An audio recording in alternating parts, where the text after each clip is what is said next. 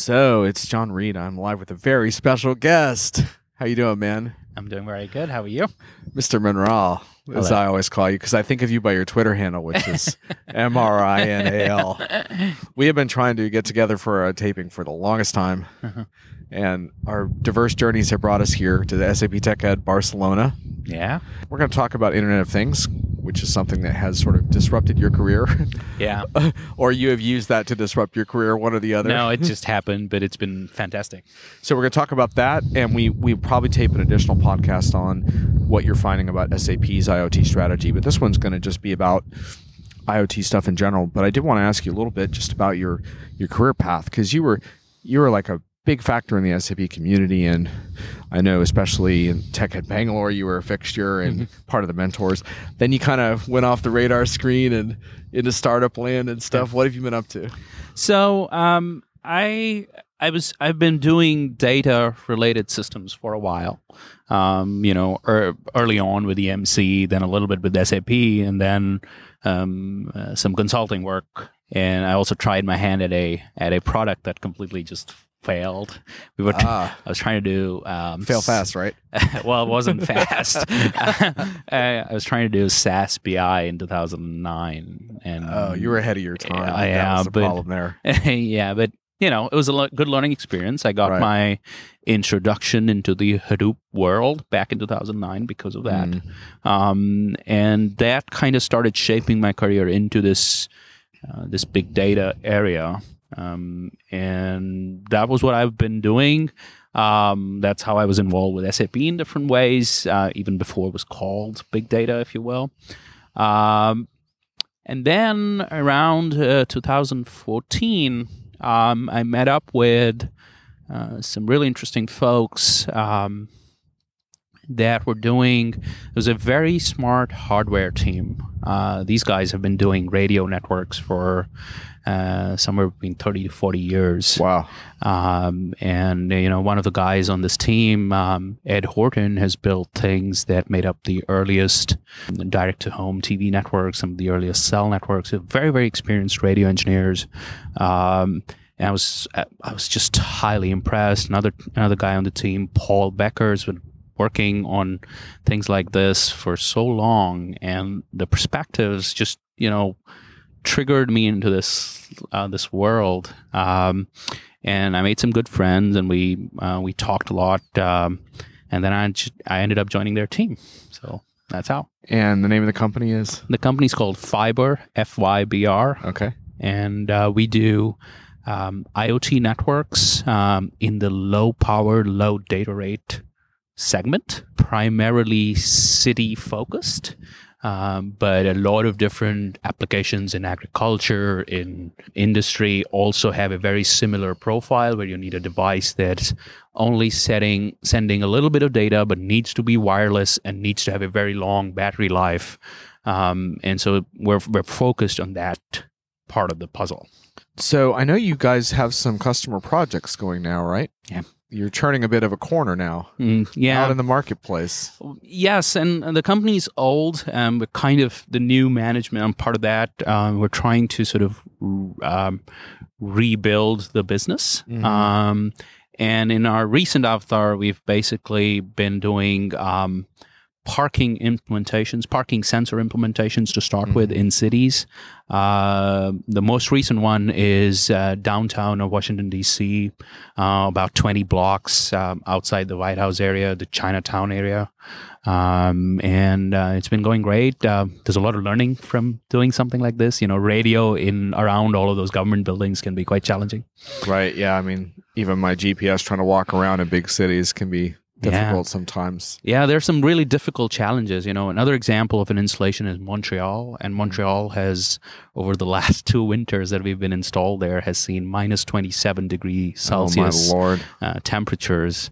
And, weird things happen. Batteries just cause resets, and, so you learn from all of that. And I think I thought about moving to Canada after the election.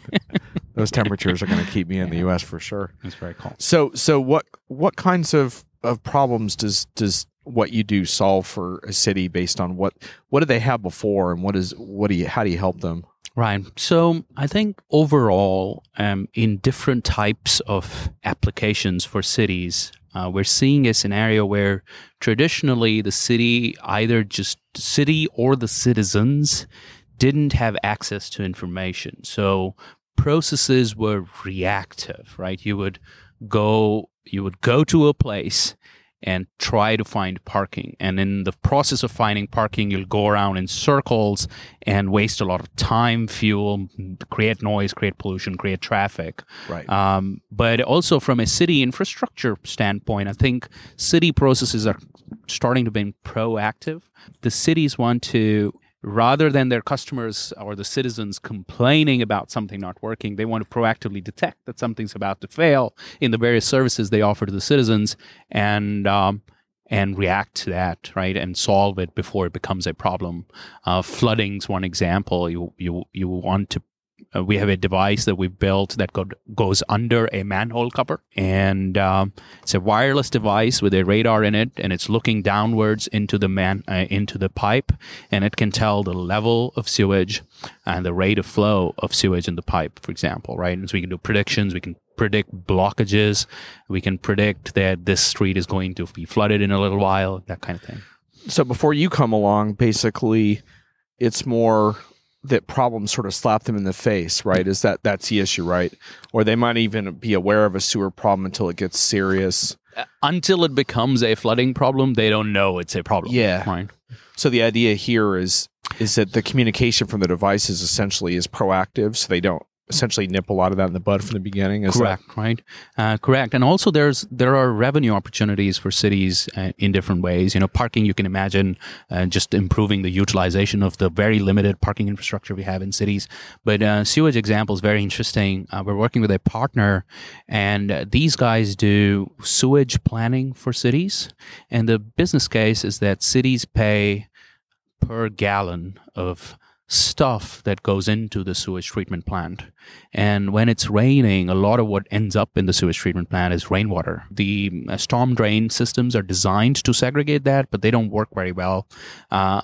If you have access to information of different types, so this company that we're working with, they right now have these really expensive pieces of equipment, $15,000, $20,000 pieces that they submerge in the sewage and keep it there for a while, and then they take it out and go somewhere else and take another sample, go somewhere else, take another sample. They collect all of this data and they try to create a model for what the city should do when rain's coming from the west, right?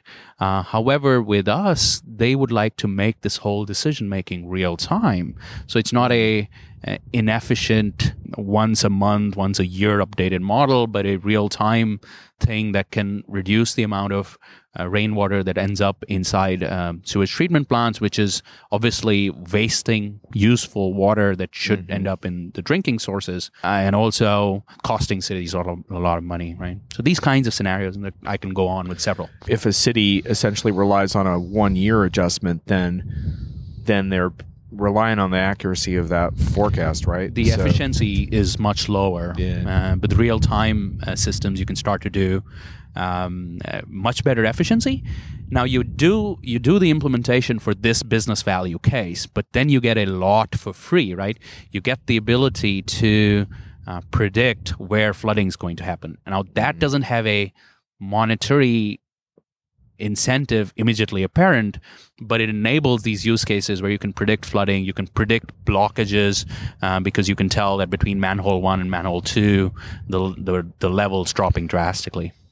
If a city were a business, there's a huge customer experience opportunity there to tell your residents, hey, clear out or flood warning or whatever that you didn't have before. So that's huge. And there's also some interesting use cases. I was speaking with the CTO of a company that is starting to do autonomous vehicles. And this company, they're called Best Mile. And they're based in Switzerland, and they're operating about 10 buses in the Switzerland area. He gave me some examples that made a lot of sense of how they would use our data. And he presented 2 problems. One was that when a autonomous car is being routed, right, it would like to know which streets to prefer and which streets to avoid in the routing, right? So a street that is about to get flooded, a street that has a traffic jam on it, a street that has a gas leak on it, Right. falls in the category of streets to avoid, whereas streets that are doing better are streets to prefer. Because it's early in the autonomous vehicle space right now, right? These buses that they're operating are being used as tourist vehicles. And so knowing which streets have a lot of smog and can hurt the experience of the tourist that's first time experiencing this autonomous vehicle, they would like to avoid those streets, right? Sure, and so we can provide that on a street-by-street micro level, the weather information starting with smog, for example. Yeah, cool. By the way, listeners, if you hear a little wind in the background, it's because we are outside. Hopefully the wind will die down a little, but it's a quiet place, just a little bit windy, so it's the best we could do. But anyhow, so I wanted to ask you just from a city perspective, because obviously smart cities are, from a sort of hype and sort of example perspective, you see it a lot. I know IBM's got a big smart cities things going. Mm-hmm. Many other vendors do too. I like the idea. I like the initiative behind it. But I wonder a little bit from a budget standpoint, because one thing you see in a lot of cities is a lot of them are not fiscally very sound, or they're kind of getting by. So from a smart city example, what are your thoughts in terms of when you approach cities, how do you talk about that? Because I'm sure they're asking you, like, what does this cost and blah, blah, blah. And so there are several stakeholders in a city, right? And decisions require all of them to feel good about a particular infrastructure change that's coming to the city. Yes, where's the money going to come from to fund these initial things is a big challenge. And our approach to it is to go in with applications that either save the city money or make the city money, right? Right. Which then can be used to fund applications that don't necessarily do that, but are incredible value for the customers. So just to give you an example, a parking sensor network, it's easy to show how the optimizations can pay back the cost of the network in 1-2 years. Now, once you have a parking sensor network, you can layer other nice things on top of it. I'll give you an example. In Washington, D.C., we have a parking deployment. The city has been talking to us about smog sensors along with our gateways so that they can recommend bicyclists which route to take today or which roads to avoid today because there's a lot of smog, especially somebody who has a asthmatic condition, right? So this application, it's a nice thing to have, but there's no revenue model, right? And so how do you think about that? Well, you think about it in a way that you layer in the network because of something that either saves money or makes money, and then you layer these other applications on top. Nice. So once you have the network in, you make a financially sound decision there, and then from there you can start thinking about civic responsibility and quality of life and experience, like right? Yeah, and experience, which is how we think about it in the for-profit world, right? Interesting. So let me just give you my view on IoT in general, because I started out very, very skeptical about the Internet of Things, and I think a lot of it was because it was seized upon by vendors as a way to refresh some slide decks, and what I came to understand around it is that there were two things that after looking at a lot of use cases, that interested me. One was uniting disparate forms of data. So people talk a lot about big data, and sometimes the data sets are big, but I think what's really interesting is combining data that has never been combined before. Right.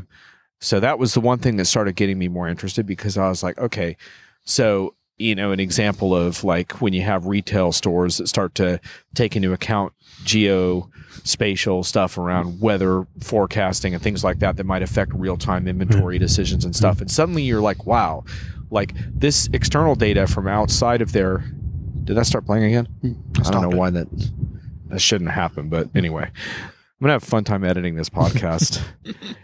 Anyhow, the external data sources end up being compelling, and changing decision-making inside of companies, right? So that was the one thing that started to get my attention. And then as I got further along, I started to see that there was this thing about transforming business models.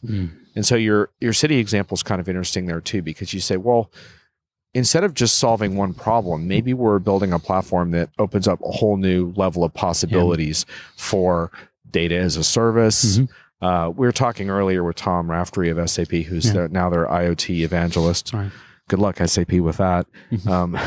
But Tom was talking about Kaiser. He was talking about an air compressor example. Yeah. And that was super interesting, right? Yeah, it's very interesting. So I think you're absolutely right about the two interesting aspects, right? One is that it enables combination of data and value from that combination that wasn't possible in the world before. And I'll give a very quick example of the city example. I live in Bangalore, and Bangalore, like most cities around the world, streetlights are powered by a timer.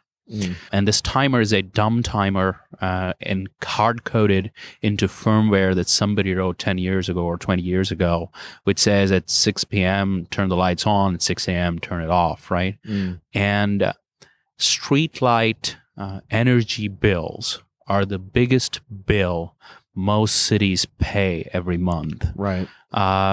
So just with a very simple combination of that trigger or that controller of a streetlight that you can automate with IoT, and weather data that tells you sunrise time and sunset time, or tells you when a storm is coming, it's going to be dark, right? Just that very little combination can save cities, I believe, on an average, hours of on time per streetlight. And that's, that has a huge monetary return that is only possible because of the combination, right? And you can do all sorts of other things with just that application. Right? And the Kaiser example that Tom was saying, this was the second part, the new kinds of business models, right?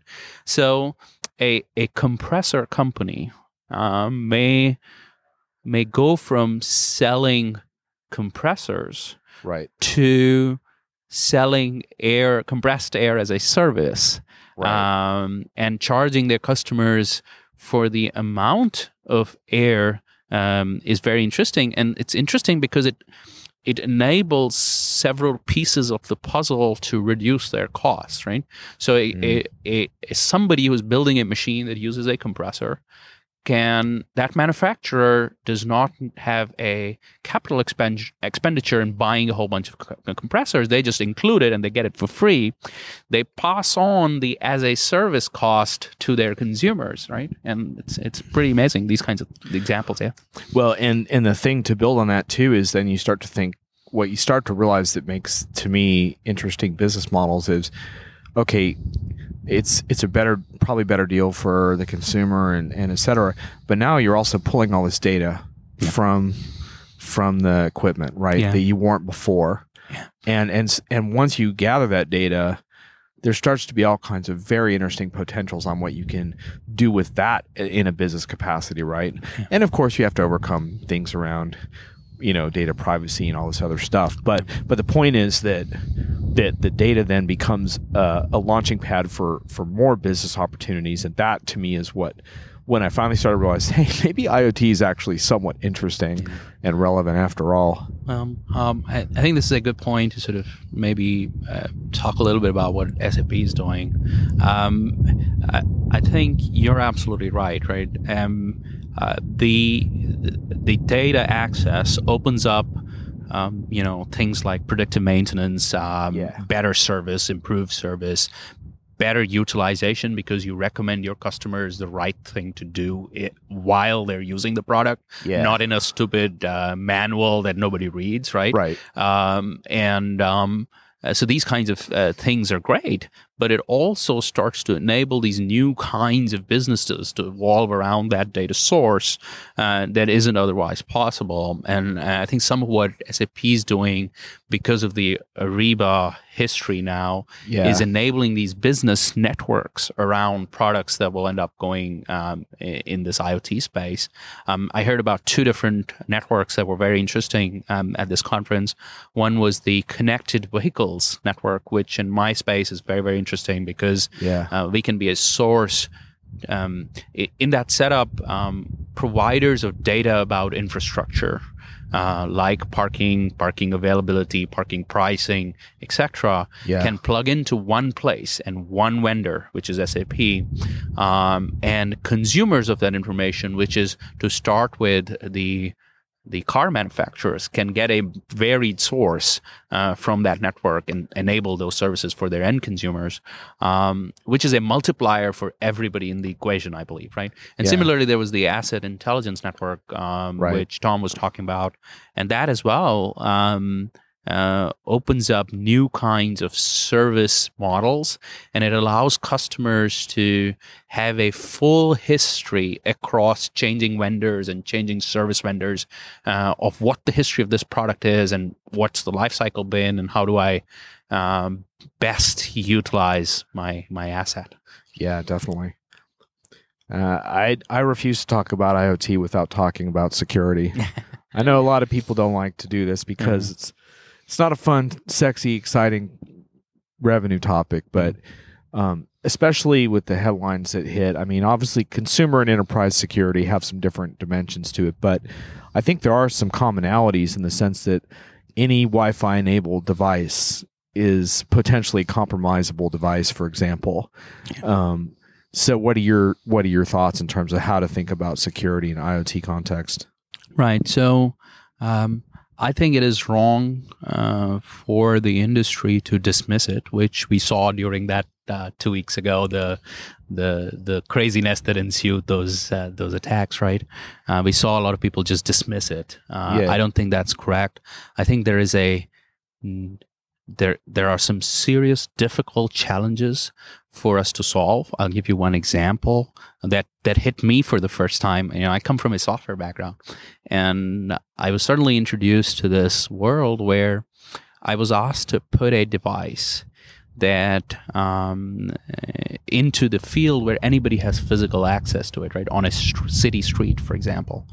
And traditional security in everything I had done before that relies on the endpoint keeping a secret, right? So a web service trusts you because you can produce a password, and based on that password, it can figure out that it's you, right? Well, in case of devices, you put a key in it, a secret in it, and then if the device can produce that key, then you can trust that it's that device. However, a physical device sitting on a road can be tampered with, and anybody can get that one key out of that device. So there are no models in our industry of how to deal with this. We've done some of our work around how to make sure you have to make sure that, yes, one device gets compromised, but you have to ensure that keys across devices are unique, so that one device means the compromise of one device, not the whole network, which is the DDoS example. The reason the Mirai botnet exists is because there are thousands or hundreds of thousands of devices on the internet with exactly the same secret to get into them, right? Right. So this is a challenge, and it will evolve as the industry goes from toy Raspberry Pi devices to real industrial strength things, which in our case we've had a little bit of a lead in trying to implement, and we've learned a lot from it, right? How do you manage keys? How do you do anomaly detection and machine learning on the server side to say that a device is behaving badly? A parking sensor installed on street number 10 shouldn't report from street number 30, right? Yeah. If it does, that's a problem, and to do all sorts of these very basic things that the ad world has built for us with the categorization algorithms, and get pretty far. I'm not an expert on IoT security, but what I think is that we talk a lot about design thinking these days. I would say design for security, right? That from the get-go of your planning for whatever rollout or device you're thinking of churning smart. Design for security from the get-go, right? Yeah, and it'll break, right? It'll break. We're aware that things will happen, right? Yeah. But that mindset needs to be there, right? Right, because to your point, if you design for security, then one of the things you do is make sure that each device is unique so that only one device is compromised, and that's an example of how you would design for security. Or design for the scenario that your server is at some point going to get hacked. Well, that happens. Does that mean that this multi-million... I mean, website hacks still happen, right? But they're a problem for a week. The issue is, with a physical network of this kind, if you make a mistake and you lose secrecy, you may lose that secrecy forever. And that's a big problem, right? The WikiLeaks style or the Yahoo style thing that's affecting their acquisition by Verizon right now. The Mirai example, the DDoS botnet example is this, right? The problem is there is no way to recover from this unless you enlist the help of millions of people to fix and upgrade their devices. Right. The network's going to exist and keep attacking systems. Right. For anyone who's confused about that reference, a few weeks ago there was a massive denial of service attack from multiple devices that flattened the internet, including where I was living. And I think what was provocative about was what a great example of how in Internet of Things, your weakest link is a real problem. Yeah. And also, it might not occur to you that weak link is connected to so many certain other things, right? Yeah. So, in this case, it was connected to a massive internet outage that started with just exploiting devices that consumers either weren't aware of, or a lot of times the passwords were still default, you know, and there you go. So anyway, we got to address this. I think we got to be able to talk about it. It's a community discussion, right? And I don't think we have, as an industry and as a community, solved this yet. We need to talk about it. And we need to talk about it openly rather than shrugging it under the rug, right? Well, I think that's a good point, because I was at IoT event this summer, and one of the big criticisms of that event was none of the keynotes even touched on it, and it just felt like, look, it's got to be a theme. Like, we don't want to cater to fear, uncertainty, and doubt, but we should be able to have this dialogue too. Yeah. So, okay. So I'm going to stop there on this recording, but I would like to talk with you for a few more minutes about SAP. So we're going to take a quick break. Thanks for joining me. Thank you.